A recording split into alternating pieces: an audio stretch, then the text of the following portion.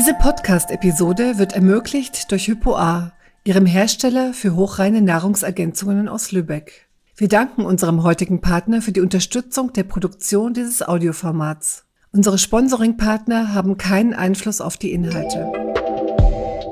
Herzlich willkommen zu Medizin trifft Zahnmedizin. Der Podcast ist eine Gemeinschaftsproduktion der Unternehmen Metrix und Intercon und verbindet Wissen aus der Human- und Zahnmedizin. Das Ziel ist es, den interdisziplinären Blick zu stärken, neue Erkenntnisse zu diskutieren und mehr Aufmerksamkeit für wichtige interprofessionelle Zusammenhänge für eine gesamtheitliche Gesunderhaltung der zu betreuenden Patienten zu schaffen.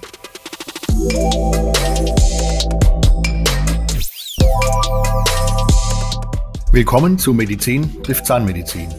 Wie viel Medizin steckt in der Zahnmedizin? Und umgekehrt? Wie genau sind Mund- und Allgemeingesundheit miteinander assoziiert? Und wie kann man eine Schnittstelle zwischen Allgemein- und Zahnmedizin definieren? Dies alles, mein lieber Dirk, hatten wir uns vorgenommen für die neue Podcast-Reihe Medizin trifft Zahnmedizin der Matrix Deutschland. Wie Sie schon hörten, meine lieben Zuhörerinnen und Zuhörer, ist bei mir heute und auch Gastgeber dieses Podcasts Professor Dr. Dirk Ziebolz. Er ist Oberarzt am Universitätsklinikum in Leipzig und dort verantwortlich für interdisziplinäre Zahnerhaltung und Versorgungsforschung. Hallo, lieber Dirk. Hallo, erstmal liebe Zuhörerinnen und Zuhörer. Hallo natürlich, lieber Günther.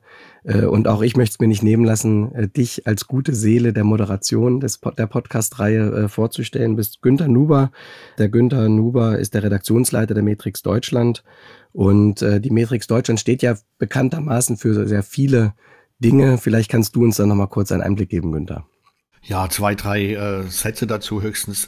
Bei uns erscheinen die zahnärztlichen Mitteilungen, aber auch die Medical Tribune, Dental und Wirtschaft und viele weitere Medien der Medizinpresse Deutschlands. Ich moderiere die Veranstaltung.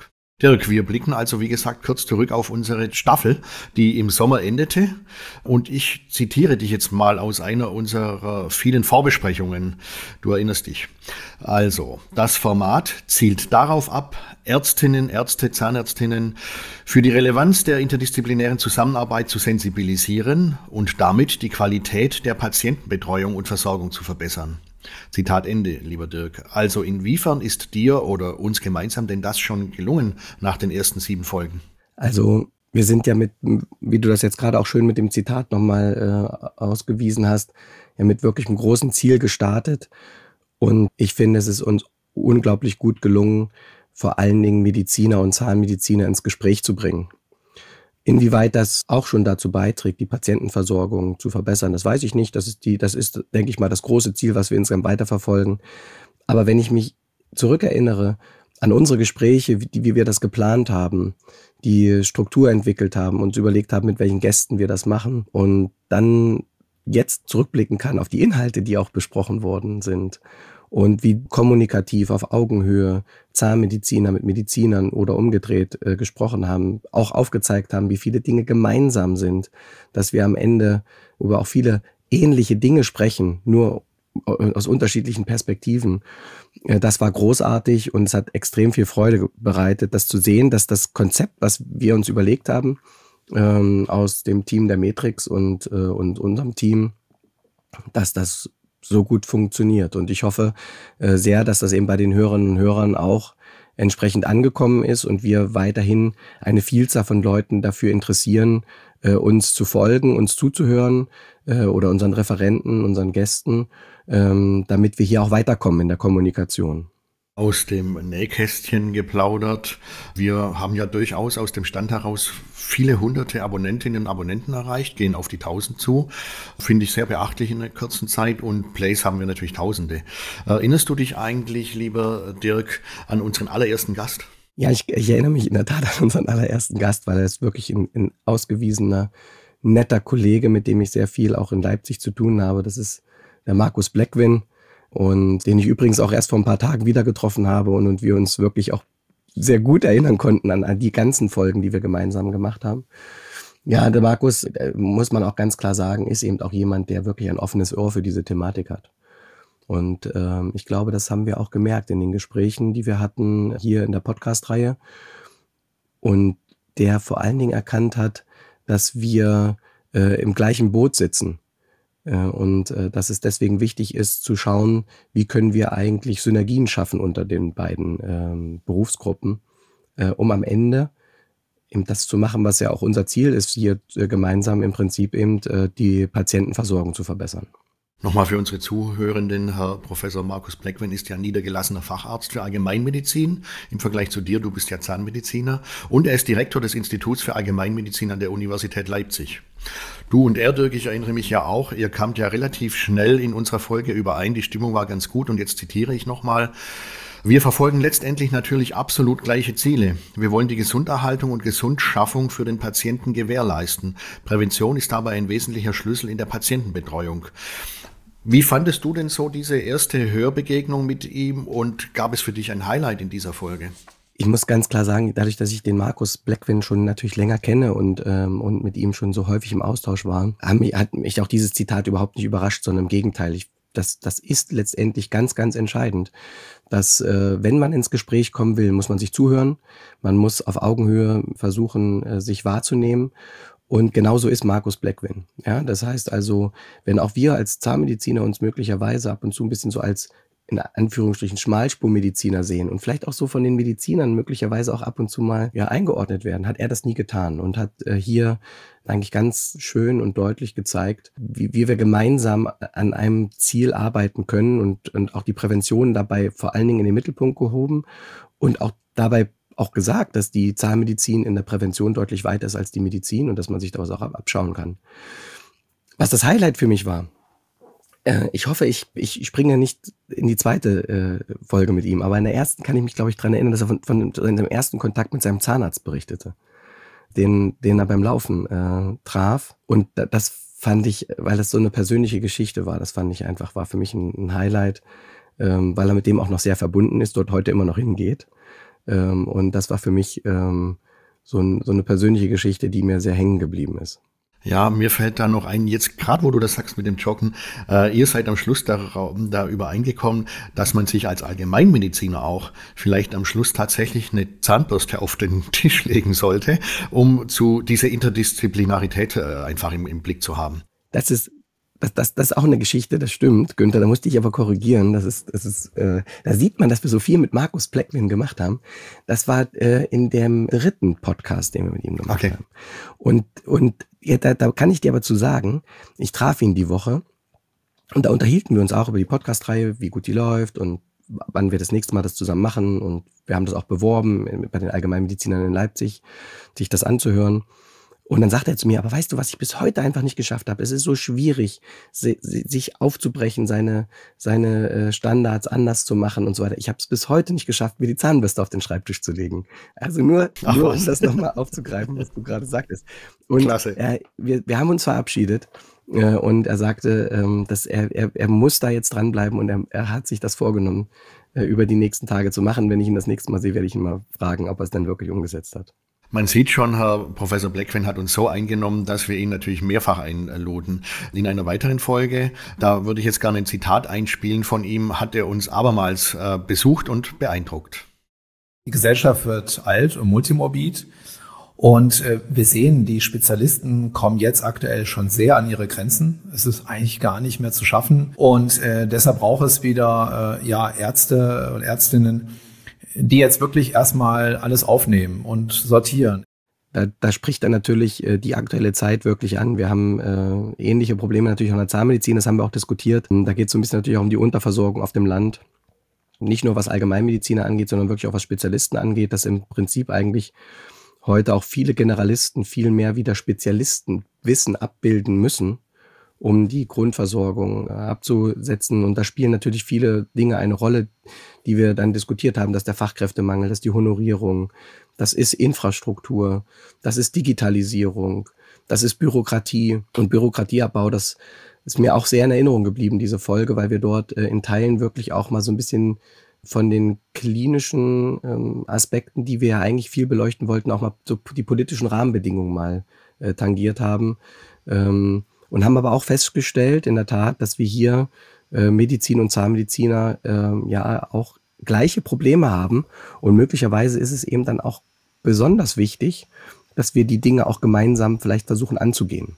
Genau, so, das war für mich so hängen geblieben, eine absolute Schnittstellenepisode, und als medizinische Fachkraft, die da irgendwie mit zu tun hat, ob Medizin, Zahnmedizin, kann ich diese Folge unbedingt empfehlen. Wir kommen dann zur dritten Folge, lieber Dirk, und da war ich nicht mit an Bord. Dort ging es ja auch um professionelle Zahnpflege älterer Menschen in Heimen oder auch zu Hause und um unsere Zukunft, was da wohl auch auf uns zukommt im Bereich Pflege. Deine Gäste waren ja damals Professor Ina Nitschke, das ist die Präsidentin der Deutschen Gesellschaft für Alterszahnmedizin, und der zweite Gast war Professor Christoph Benz, Präsident der Bundeszahnärztekammer. Du hattest eingeladen, warst Moderator. Was war denn für dich so in dieser Folge ein Highlight? Kannst du was hervorheben? Erstmal war die Folge besonders, weil wir hatten keinen Mediziner dabei, aber wir hatten ein extrem relevantes und zeitgemäßes Thema besprochen, und ich durfte das mit zwei absolut ausgewiesenen Experten machen, und wir haben uns getroffen bei einer Pflegetagung, und das war auch eine besondere Atmosphäre natürlich, weil wir uns viel den ganzen Tag damit beschäftigt haben. Und diese beiden Personen sind besonders, weil sie sich mit dieser Thematik so viele Jahre schon beschäftigen und da verwurzelt sind, ihre Leidenschaft reingesteckt haben, eigene Projekte initiiert haben, die Mundgesundheit in der Pflege deutlich zu verbessern. Und diese Folge war für mich besonders, weil sie ganz persönlich war. Es war eine extrem persönliche Stimmung, es war sehr, sehr kurzweilig, sehr ehrlich. Der Bundeszahnärztekammerpräsident hat wirklich auch Probleme angesprochen, die gelöst werden müssen. Und eine Sache war für mich wirklich sehr eingängig, als er sagte, wir müssen uns halt darauf einstellen, dass die Angehörigen wieder mehr auch in der Pflege der Alten eingebunden werden und dass es ein verändertes Rollenverhältnis wird der Kinder zu ihren Eltern. Also im Kindesalter haben die Eltern sich um die Kinder gekümmert und Zähne geputzt und gewaschen und so weiter. Und jetzt wird das eben immer zunehmend genau das andere Rollenverhältnis. Und das war für mich bemerkenswert auf der einen Seite, und auf der anderen Seite Frau Nitschke, die auch das Bundesverdienstkreuz bekommen hat für ihr Engagement in dem Bereich, dass sie auch nochmal gesagt, wir müssen auch viel mehr noch in der Ausbildung tun. Wir müssen noch viel früher dafür tun, dass diese Aspekte frühzeitig bei den zukünftigen, in dem Fall Zahnmedizinern, adressiert werden, damit die Gesundheitsversorgung, und in dem Fall Mundgesundheitsversorgung der alten Personen oder alten Menschen oder pflegebedürftigen Menschen nicht zu kurz kommt. Und deswegen, das war wirklich eine tolle Folge. Und auch, wie gesagt, ganz besonders aufgrund der Gäste, muss man ganz klar sagen. Ja, die eine mit Bundesverdienstkreuz ausgezeichnet, der andere Funktionsträger, Funktionär, Bundeszahnärztekammerpräsident. Und natürlich diese besondere Atmosphäre mag auch dem geschuldet sein. Ihr habt euch ja, wie du schon nebenbei erwähnt hast, persönlich getroffen in Münster. Und das ist natürlich auch nochmal ein anderes Format, dass man einfach beim Podcast sich unter anderem über die Ferne unterhalten kann, aber man kann sich auch treffen. Und die Erfahrung habe ich auch schon gemacht, dass da Besonderes entstehen kann. Sehr schön. Absolut, das war wie als wenn wir auf der Couch gesessen haben und uns einfach über diese Thematik unterhalten. Das war wirklich großartig. Wäre aber nicht möglich gewesen und ohne das tolle Team von euch, von der Matrix, die das ja auch ermöglicht haben. Das muss man natürlich ganz klar sagen, lieber Günther. Das ist wirklich ganz wichtig. Ja, in der vierten Folge hast du den Ball zurückgespielt. Du warst bei der dritten alleine, ich war in der vierten alleine mit meinen Gästen, lieber Dirk. Ich sprach da mit Herrn Dr. Gerhard Schmalz, Oberarzt für den Funktionsbereich Oral Health, und Professor Dr. Thomas Ebert, Oberarzt in der Abteilung für Endokrinologie an der Medizinischen Klinik 3, beide am Universitätsklinikum in Leipzig. Du kennst die beide gut. Ich habe ein schönes Zitat aus dieser Folge mitgebracht. Gesundheit heißt nicht bloß, dass man frei von Erkrankungen ist, sondern eben auch sich wohlfühlt und auch nirgendwo in sozialer Interaktion beeinträchtigt ist. So verstehen wir heute auch in der Zahnmedizin Gesundheit als wirklich kompletten Begriff. Ja, das ist mein Kollege, mit dem ich mir im Büro teilen darf, ja, der Gerhard Schmalz. Und auch eine ganz besondere Folge, weil wir in Leipzig mit dem Thomas Ebert einen Kollegen gefunden haben, der irgendwie so gleich tickt wie insbesondere der Gerhard. Also der Thomas Ebert und der Gerhard, die machen sehr viele tolle Projekte gemeinsam. Das ist wirklich absolut anerkennenswert, muss man ganz klar sagen, um genau das sich anzuschauen, was ist passiert im Alter mit erkrankt werden oder krank werden oder eben auch nicht.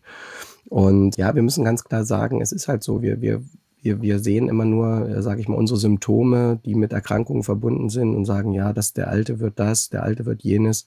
Aber das sind so viele andere Dinge, die eine Rolle spielen aus gesundheitspsychologischer Sicht. Das ist die Einschränkung aus motorischer Sicht. Das ist aber auch die kognitive Einschränkung und viele andere Dinge.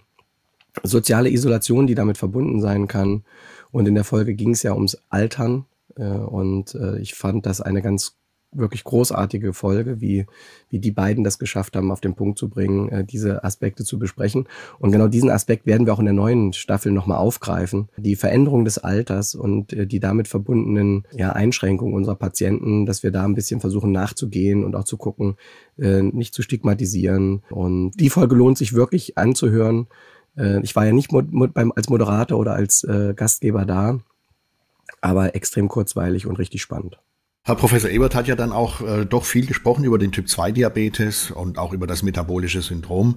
Er ist ja auch mir sehr gut bekannt als Diabetesexperte und ich möchte die Gunst der Stunde nutzen. Wir nehmen das auch nochmal in die Shownotes. Er war auch schon zu Gast in O-Ton Diabetologie und ja, da kann ich auch nur empfehlen, mal reinzuhören.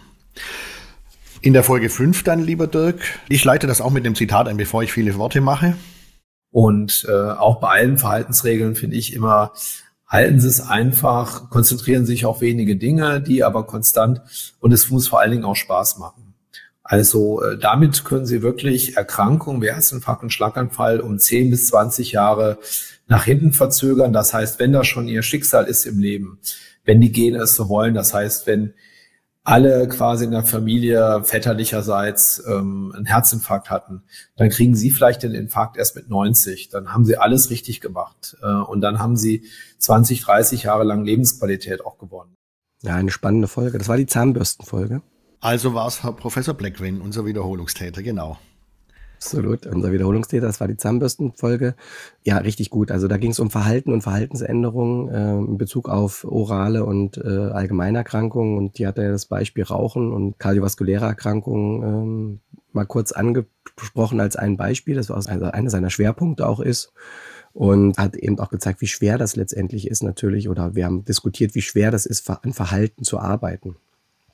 Haben aber auch besprochen, und das ist eigentlich das Entscheidende, dass wenn wir über chronisch inflammatorische Erkrankungen sprechen, wie Diabetes, was du schon mit dem Thomas Ebert ansprachst, der auch viel über Diabetes gesprochen hat und alt werden und in Bezug zur Mundgesundheit mit dem Gerhard Schmalz, auch das hatten wir hier auch, sind eben auch, wenn wir über den Typ-2-Diabetes sprechen, verhaltensbedingte Erkrankungen, wo Rauchen eine Rolle spielt, wo schlechte Bewegung, ungesunde Ernährung, aber eben auch Mundgesundheit eine Rolle spielt. Und genau diese Aspekte haben wir diskutiert und haben halt gesagt, okay, wenn wir über Lebensstilfaktoren sprechen wie Rauchen, schlechte Ernährung und Bewegung, ist nicht auch Mundgesundheit ein Lebensstilfaktor, also Zähneputzen.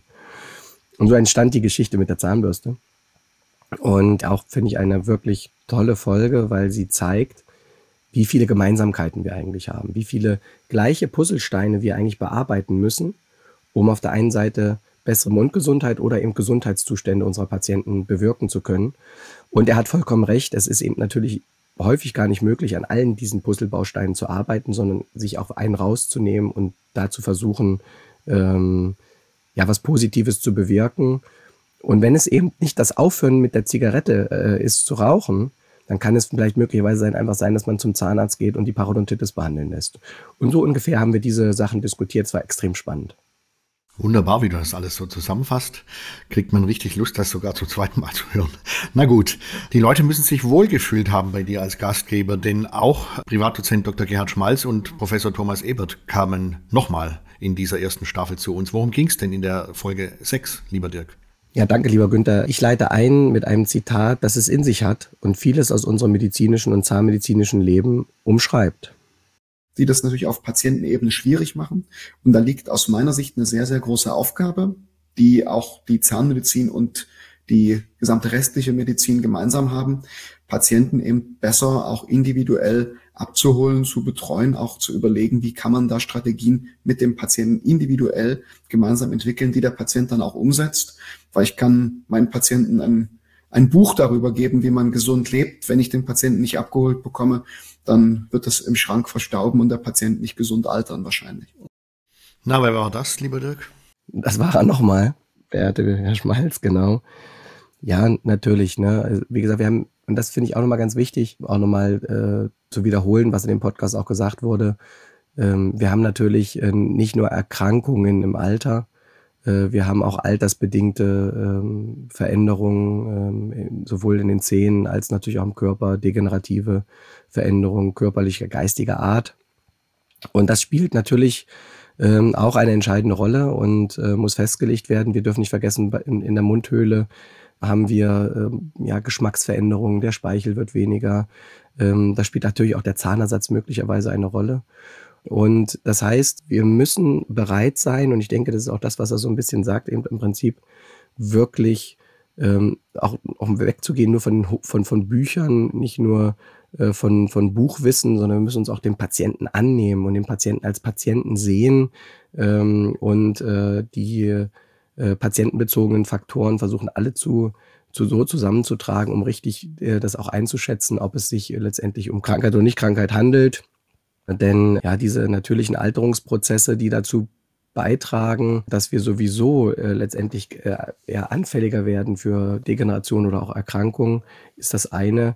Und das andere ist aber natürlich, dass wir mit unseren Lebensgewohnheiten, die wir haben, natürlich eine Art Beschleuniger auf dieses ganze System bringen. Und ich denke, das lohnt sich wirklich, da mal reinzuhören, weil die beiden sehr, muss man sagen, tiefgreifend das Ganze eigentlich besprochen haben. Und man sagt ja immer so schnell Lifestyle-Changing, mehr bewegen und gesünder essen. Wie schwer das Ganze ist, braucht man sich ja nur als Medizinjournalist oder als Zahnmediziner fragen, wenn man schaut, was man heute Abend so sportlich macht oder ernährungstechnisch macht oder am Samstag, am Sonntag. Und dann haben wir schon viele Probleme, die uns dahin führen, das Verhalten zu verändern. Dazu braucht es oft auch vielleicht Verhaltenstherapie, wie auch immer. Die Folge war spannend. Aber es ist halt schwierig, Günther. Ne? Und das ist im Prinzip so, dass die größte Challenge aus zahnmedizinischer Sicht, aber ich denke auch aus medizinischer Sicht, wie sowohl Ebert als auch Blackwin sagten, es gibt ja noch eine andere Folge, die wir gleich noch mal einspielen, genau das Gleiche. Es ist die größte Challenge, Verhalten zu verändern. Und wir kaufen uns mit zunehmendem Alter die Folgen unseres ungünstigen oder ungesunden Verhaltens einfach spät ein. Das ist letztendlich ja so. Würden wir möglicherweise durch unsere Verhaltensweisen schon eher die Folgen in unserem Leben bekommen, manche bekommen das aber nicht, eben die Masse Gott sei Dank ja nicht, dann wäre es vielleicht einfacher. Und dann kommt natürlich noch dazu, dass wir heute ja Medikamente haben, die das ganze die ganzen Erkrankungssymptome ja noch ein bisschen abmildern, und dann kann man ja weiter so leben, wie man gelebt hat. Und deswegen ist das so schwierig. Zum Abschluss unserer Staffel und somit auch zum Abschluss unserer Folge heute. Denn ganz kürzlich haben wir uns dann erst unterhalten, gegen Sommerende quasi. Wir hatten gesprochen mit Herrn Professor Wölber aus Dresden und mit Professor Erhard Siegel aus Heidelberg. Es war mir gerade mit letzterem eine besondere Freude, den Herrn Professor Siegel, den begleite ich seit geschätzt 30 Jahren in der Diabetologie schon. Oder besser gesagt, ich treffe ihn immer wieder. Und wenn ich jetzt auf das Thema, was Sie jetzt ansprechen, Entzündung reingehe, ja, also Ernährung, falsche Ernährung macht Entzündungsprozesse, und Entzündungsprozesse führen ja dann zu diesen vorhin genannten Erkrankungen, wäre es ja ernährungsmäßig entsprechend ganz wichtig, dass ich in diesen Entzündungsprozess, also in diesen oxidativen Stress, der im System vorhanden ist, ob das im Parodont ist oder ob das in den Gefäßen ist, spielt letztendlich gar keine Rolle, oder im Kopf, dass ich diesen oxidativen Stress entsprechend positiv beeinflusse. Und das kann ich eben mit Mikronährstoffen.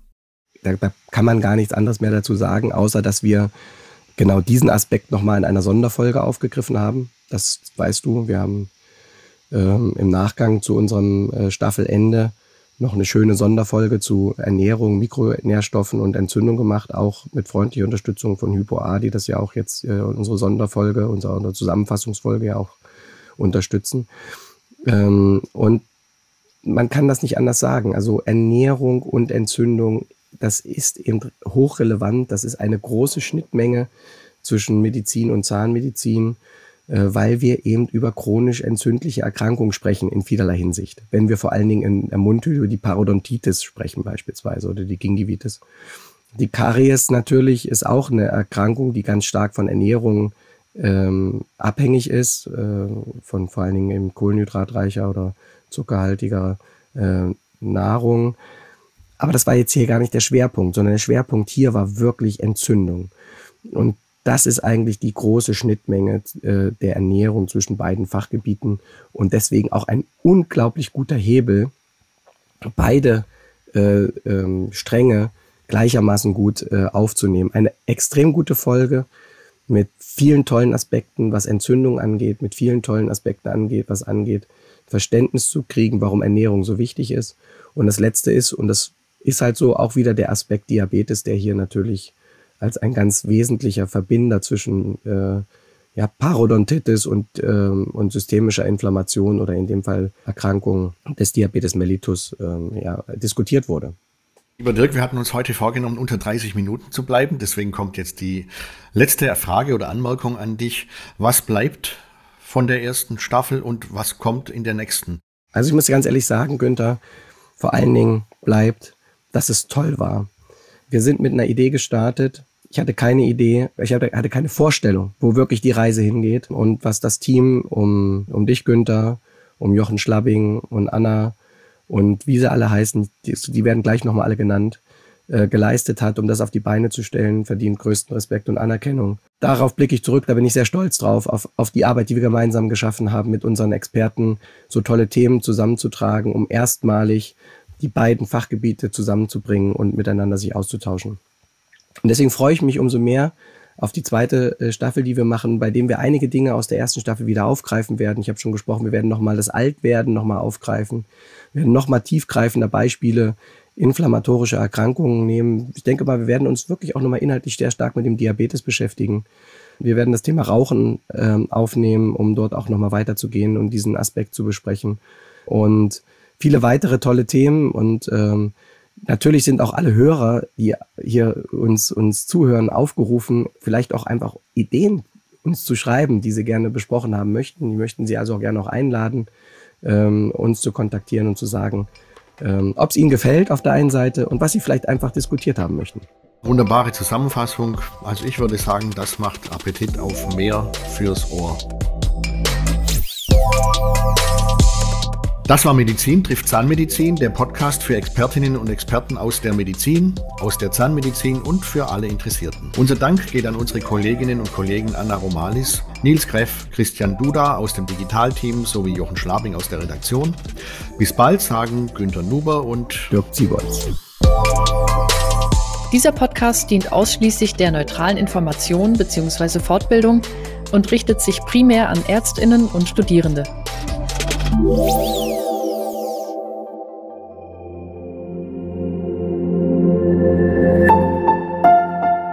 Ein Produkt der Matrix Group. We care for Media Solutions.